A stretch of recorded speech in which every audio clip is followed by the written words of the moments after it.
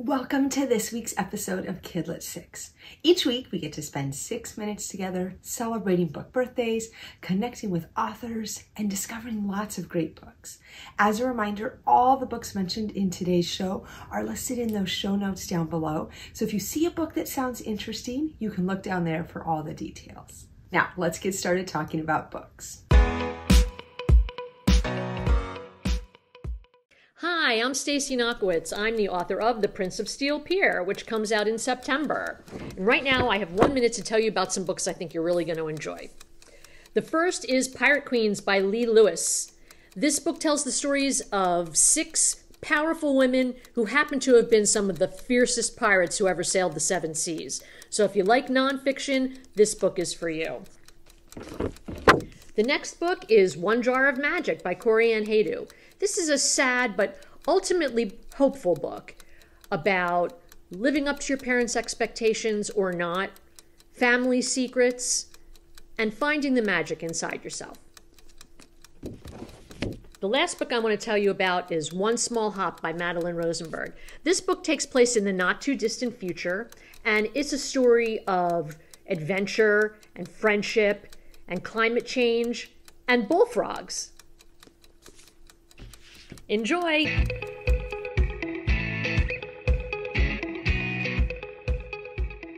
Hi there, my name is Arianne Costner and I wrote Confessions of a Class Clown.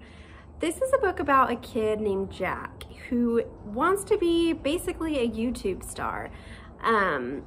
He loves coming up with fun trends, he loves to be the class clown and make people laugh, but no one can see that deep down he just wants to have a true friend and he has a really hard time making and keeping friendships, and he is not quite sure why. So when he needs a sidekick for his latest idea, he goes to the speed friendshipping program to try to find someone. And he ends up meeting some really interesting people and they get into all sorts of interesting scenarios. It winds up being pretty funny and he learns a lot. So I wrote this book because I wanted to explore how social media can be good, how it can be bad, how it doesn't always represent who people truly are. There's multiple perspectives, so you see everyone's different perceptions of each other, and I hope you enjoy it. This week's Kidlet 6 book of the week is Across the Pond by Joy McCullough. This is the story of Callie, who has lived in San Diego and now she's going to be moving to Scotland. She is so excited for the move because she had a bit of a friendship breakup in San Diego, and so she's looking for a chance for a clean slate in Scotland and she can kind of reinvent herself. As an added bonus, her family will be living in an actual real-life castle. When they arrive in Scotland, things quickly start to go differently than Callie has imagined it. This real-life castle that she's so excited to live in, it's actually kind of run down and cold and has lots of critters crawling around. And these new friendships she's dreamed about, she gets off on the wrong foot with one person and then gets nervous about meeting more people. So she asks her parents if she can be homeschooled. They agree on one condition.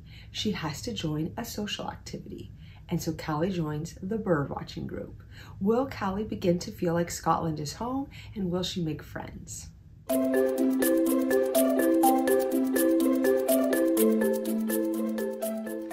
The day a book first comes out is called its publication date, but it can also be called its book birthday, and since that's a lot more fun, we're going to go with that.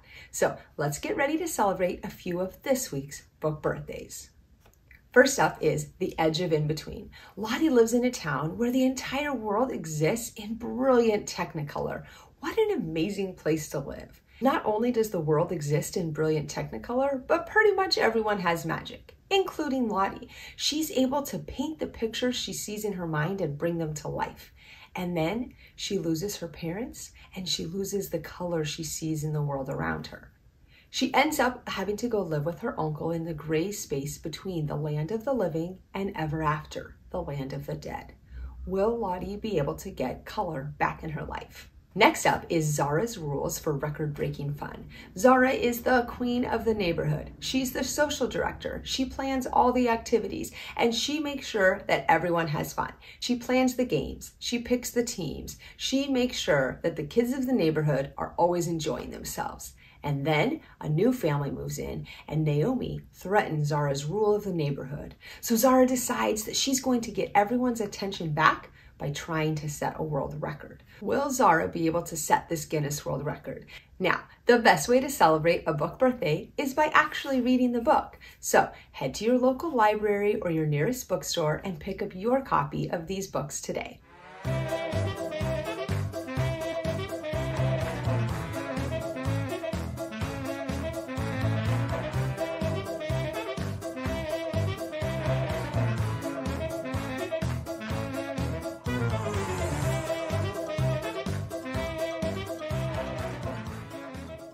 The smartphones we use today means the rotary phones we used when I was a kid are now pretty obsolete.